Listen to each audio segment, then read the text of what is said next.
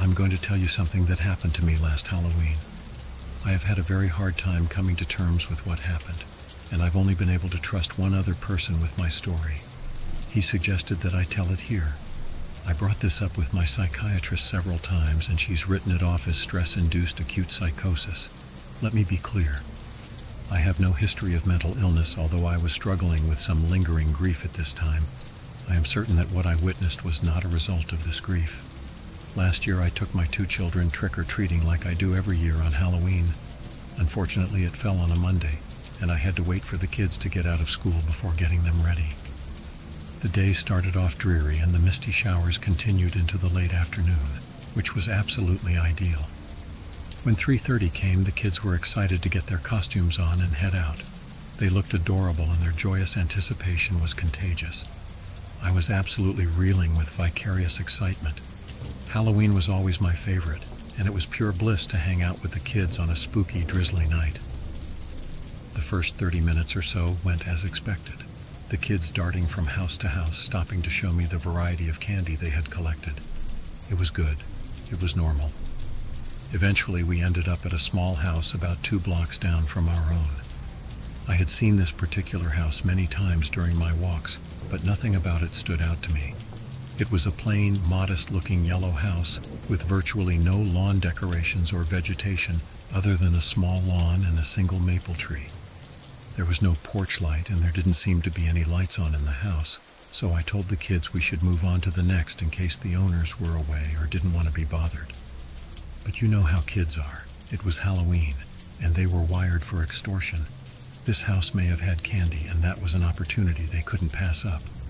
I figured it couldn't hurt, but something in my mind told me to walk up to the front door with them instead of hanging back near the sidewalk. They knocked modestly on the door and waited a few moments. As the door creaked open, a small elderly woman peeked into the opening and gave a light, tired-looking smile. I half expected a terrifying, devious witch, but I was pleasantly surprised to see that she was quite normal. She was probably just not that into Halloween.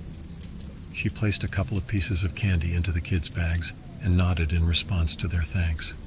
I smiled politely, thanking her, and turned to leave when she beckoned me with a curl of her fingers. "Yes, ma'am," I replied, and leaned in to hear her. "You have beautiful children, and I know you celebrate in innocent fun." Oh God, she's going to tell me about the unholy pagan occultist blasphemy that is Halloween, I thought. Some of the children out tonight are not really children. I don't know how long I stood in this woman's doorway, with what had to have been the most impolite look on my face. I started to ask her if she was referring to older teenagers, because I've heard people complain about that before, and it agitated me a bit because I'd be collecting candy too if it was socially acceptable. "You'll be able to see it if you pay attention. Something will be off. The proportions of the limbs, the sound of the voice. Some of them aren't children. Ma'am, I'm only telling you because one of them is following you," she said, clearly trying to be delicate, but there was haste in her voice. My heart sank. Sure, she was likely declining a bit, cognitively. But her words shot through my veins and left behind an icy suspicion. I felt nauseous, and I had enough of the encounter, so I simply walked away. "She's fucking crazy," I muttered to myself. "Mommy, you shouldn't curse," my daughter sang, skipping towards the next house. I chose to shake off what the woman had said and continue enjoying the night with my kids. We continued this way, house to house, until I could tell their little feet had grown tired. They started dragging behind me a bit, and I decided to head back towards our house. It was a bit darker than when we started out, and the temperature dropped quite a bit. Now, we had just moved to this neighborhood about 6 months before, and I really prioritized the kids getting the opportunity to make friends. There were a few instances throughout the night that both of them saw other kids from their classes and said hello, or even walked with them to a few houses before going their separate ways. I made polite conversation with their parents and smiled and waved to my kids' friends, but I didn't explicitly remember any names or faces. So when a boy that looked to be about my son's age called out to him from a couple houses down, I wasn't sure whether we had encountered this kid earlier in the night or not. "Aiden," he waved excitedly to my son like second graders do. He looked quite a bit like my son, but lankier, with longer, darker hair. My son waved back shyly, as he always does, and the boy came running awkwardly over to us. "Hi, Aiden. I like your Fortnite costume." Aiden looked uncomfortable, but he always kind of did when confronted with unexpected social situations. He thanked the kid and turned to walk in the direction of our house. "Are you in Aiden's class?" I asked, trying to sound pleasant even though I was dead tired. "Oh no, I just see him at recess," he responded excitedly. In hindsight, his gleeful giggling was a little excessive. "Okay, well, we're heading home. Are you parents nearby?" I asked with genuine concern, since I didn't see many families around anymore. He started nervously. "I don't see my dad now, but he must be waiting down that block towards my home." He pointed in the direction we were going. "I'll walk with you until we get there," he declared instead of asked. So we continued walking, the kids chattering among themselves. Well, more so my daughter asking Aiden's recess friend a plethora of questions, and him answering with short answers and frequent giggles that began to sound more and more forced. Aiden looked as uncomfortable as ever, and I realized just how tired my feet were, just how dark it had gotten. The drizzle had stopped, but a mist lingered in the air, making the air heavier. "Mommy, what did that lady say to you at the yellow house?" my daughter asked.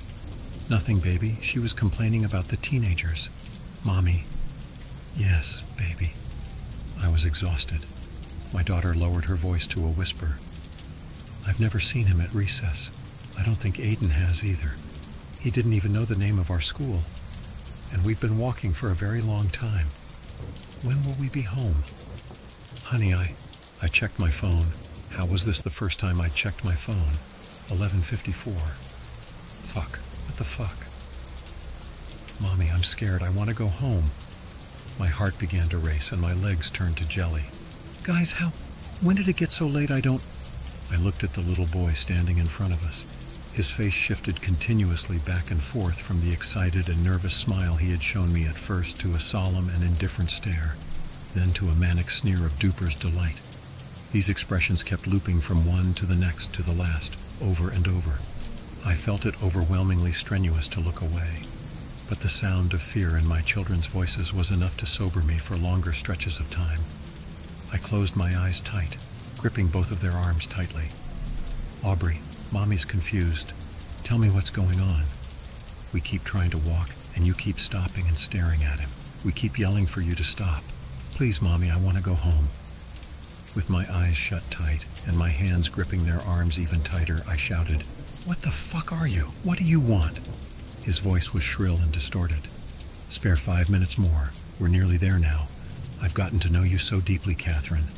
I could feel the vomit rising in my throat and my chest was on fire. I wasn't confident that my legs could carry me. "Guys, run home, now. I'll follow." My brave and gallant babies obliged.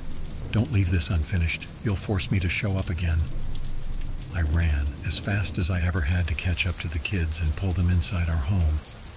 I said this at the beginning, and I'll say it again. Almost nobody believes me about this. My kids knew something was wrong with Mommy and something was off about the boy, but they aren't able to quite put it together, and honestly, neither am I. I'm sharing this because it may save someone's life. I don't know what this entity is, but it looks very much like a child, and it completely removes you from reality. If you encounter a child you don't know on Halloween this year, look for signs that something is off. The limbs, the voice, the demeanor. If anything feels wrong, do not engage. Something was left unfinished that night, and I believe that it's coming back for me.